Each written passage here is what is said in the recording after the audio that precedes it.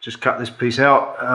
It's the form of the crown for the foredeck. Cut out a piece of Douglas fir, marked it out in exactly the same way as the lofting, measured it out from the plans, banged some nails in, drew the curve with a piece of thin wood, cut it and planed it to shape, and now that will play two roles. It will allow me to draw the curve of the top of the various stations to give me the crown for the deck, and also it will serve as a mould for laminating up the deck beams later. Yeah, and there, ladies and gentlemen, is my first bulkhead. Cut it to shape, marked it out by laying it on the lofted lines, run it through the saw with the saw blade down as low as possible. That enabled me to cut the curve at the top on the table saw, no trouble. I've laid it on the lines, it fits perfectly. What remains now is just to put some battens around the edge to fit the hull boards too. It needs to be covered in glass cloth and epoxy because the pine ply will check if it's just left like that, but a very light cloth on the inside will be fine. On the forward end, where it may well be an anchor locker in the future, I should put a heavier cloth and epoxy on that side. The inside will just have a light cloth. Yeah, so I've cut some glass cloth, laid it on the forward side of the board. This is the thicker glass cloth, it's a 4-ounce cloth. I cut it a little bit over size, then I will mix up some epoxy and spread it on there, smooth it out as best I could. That's what it looks like at the moment. It's not been spread with epoxy yet. That's coming next. I won't be able to film that because I'm here on my own today, and there's no way I'm touching this camera when I'm mixing up epoxy or dealing with epoxy. It'll get everywhere and ruin everything. Just turn around over this side. Here's the resin that I'm using. I buy it from a German supplier called, they've got a website, Sailboat. I find them very good to deal with. Epoxy is reasonably priced. I've used it in the past, it works fine. So I should be mixing that up in a minute. I've got a couple of plastic spreaders, got my resin and hardener ready. It comes in two different hardeners. I buy the one that has a minimum temperature, working temperature of 5 degrees Celsius. There's a 10-degree one as well. Yeah, so I'll be mixing up in a minute, spreading it on there, and hopefully it all will go well. Really the trick is to get it on there with no bubbles, but that's easier said than done. In terms of tools that I like to work with, I use this rubber squidgy here for spreading the epoxy. I use these plastic scrapers, plastic spreaders for mixing up, the squidgy for spreading. I've got this roller that's supposed to take the air bubbles out. I'm not overly convinced by it, but I do run it over when it's done. Good. Should start mixing. Yeah, well, there it is. Covered that. Put quite a nice lot of resin on it. Hopefully it's completely wetted out. Looks good. Can't see any bubbles. Just going to leave it to dry now. Get out of here. Obviously wear the old latex rubber gloves when we're doing this job. Have to keep it off the skin. I really don't like the smell of the stuff, to be honest with you. So plenty of ventilation, and I shall go out of there now and leave it alone. So there it is. I've trimmed up the edges, run around it with an X-Acto knife to trim the edges up, and then I've put the sander on the edges so they're all perfectly flush, straight now, and I've just had a very quick sand over the surface as well, just to take any bumps off. It was very windy last night, so a couple of little bits of, I don't know, sticks or something got in it. Not much, but a couple of little bits. There you go. That's the first bulkhead glass. Next job is to run some battens around the edge. So yeah, I've put some battens around the two sides so far, and now Douglas fir battens are made up. They're Now epoxying to the bulkhead. The deck beam is just laid in position there at the moment, will be glued on later. Still got the other side to cover with a light cloth and epoxy, of course, and beams and battens to put around the outside of that. But that's where we are now. Got a delivery, box has arrived from Bulk's service banker. I haven't opened it yet, we'll find out what's in it. Kerry just coming in, and Bulk service banker can be found at that website there. Look, excellent site for epoxy and glass. They do fiberglass mat, fiberglass cloth, fiberglass roving. They do aramid or Kevlar, the same thing as you probably know. And they do carbon fibre, and then they do epoxy resins and fillers and all sorts of stuff. Very good site, German site obviously. So boxes arrived, let's have a look what's in here. Get in first of all.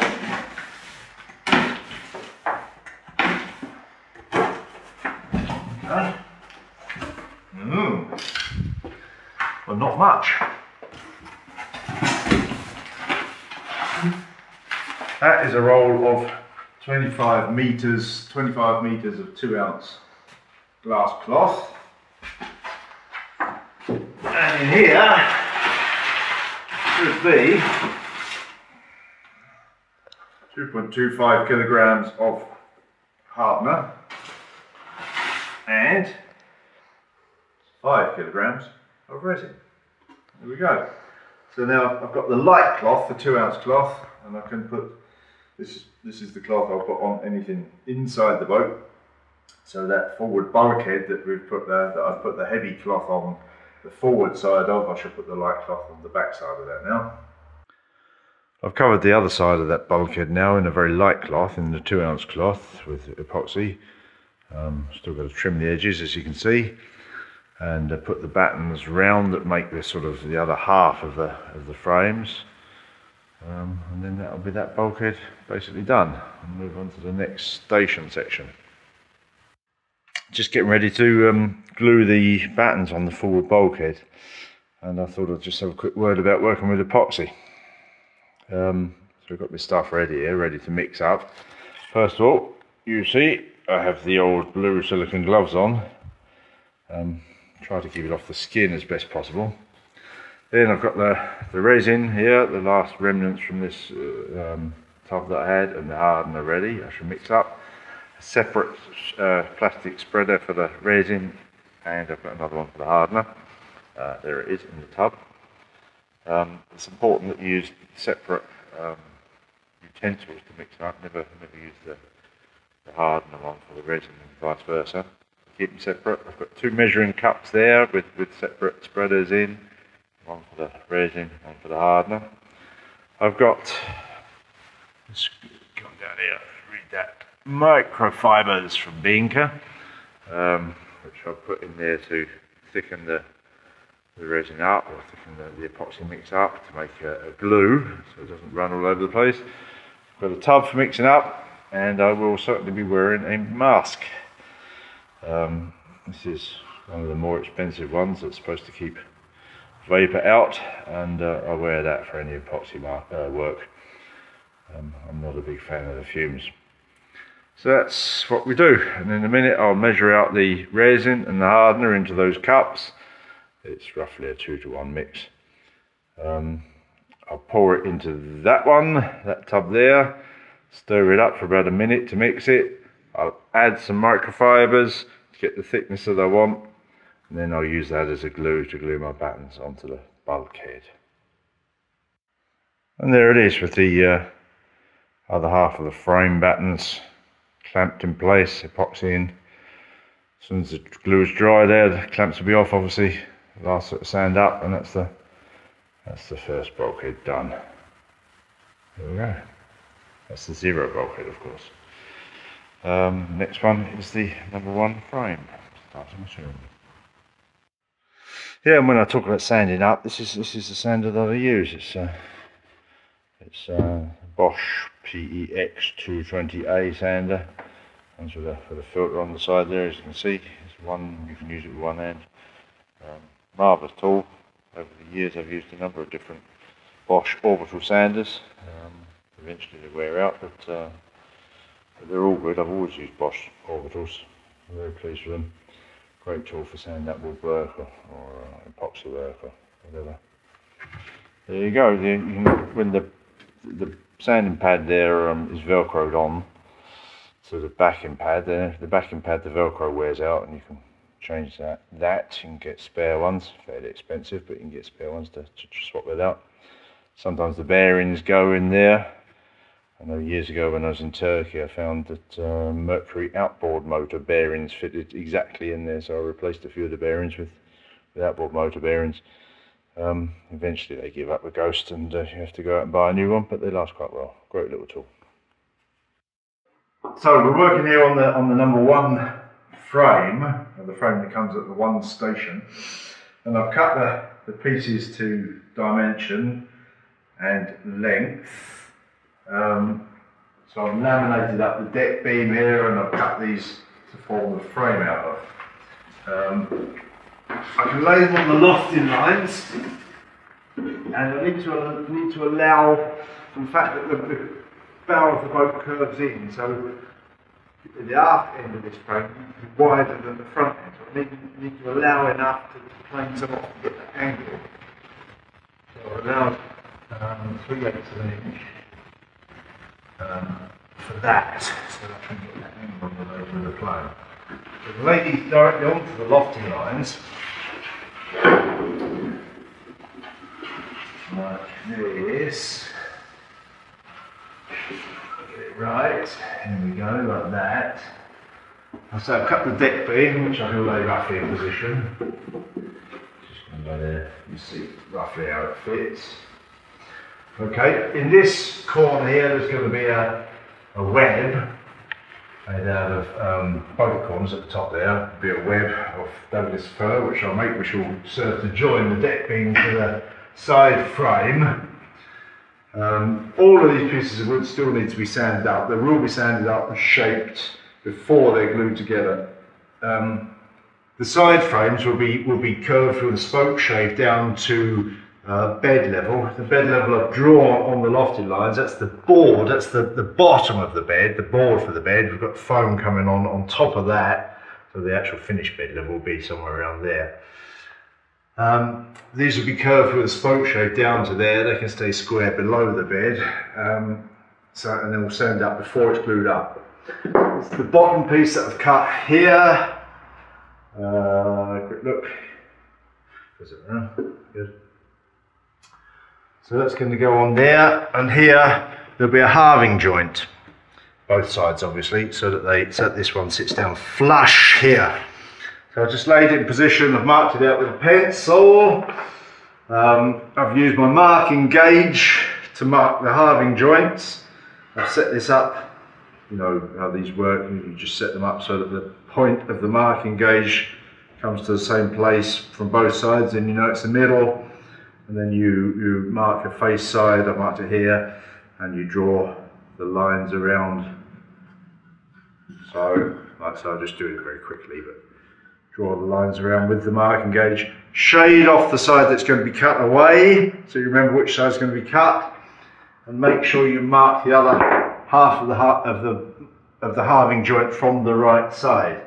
So in this case, I marked from the cutaway side. So for these, I need to mark from the side that is going to stay, just to make sure it comes out correctly. So I've done the same there. I've run the marking gauge around. I've shaded the bits that we cut away. So the next job is to cut these halving joints, and then make up the web pieces for the corners here, sand and shape the frames.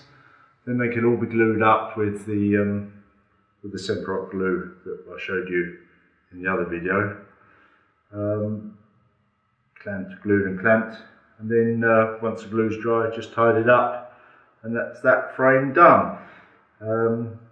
I'm going to put below the bunk, I'm going to put a piece of plywood in here, a plywood bulkhead sort of there, which will make the whole thing much more stable, and that piece of plywood will be set into there and will be glassed both sides with the light cloth.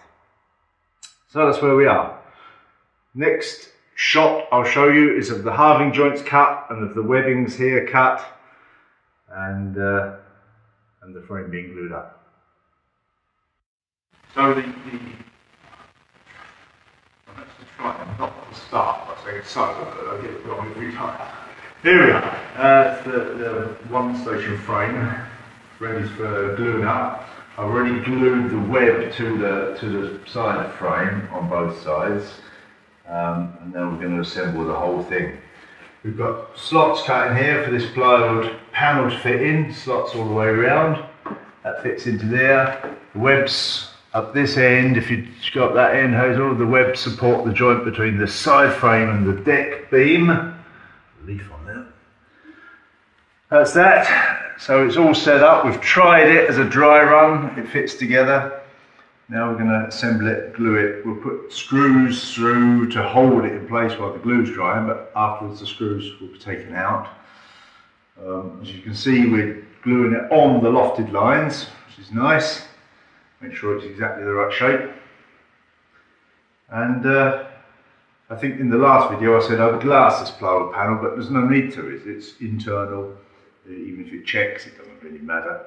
It's this panel's here to reinforce, to keep that shape of the structure, but also to split up the storage area under the bunk so that things don't move around when you're at sea too much, at least.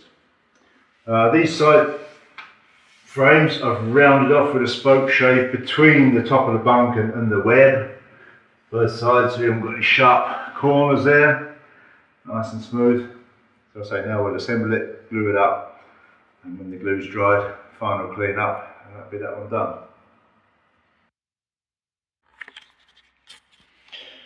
There it is, glued up. That's the panel in the bottom there, look. Webs at the top, all glued. Once it's dry, give it a run the planer over it, level everything up, sand, final sand, and that's that one done. Moving on to the number 2 station next.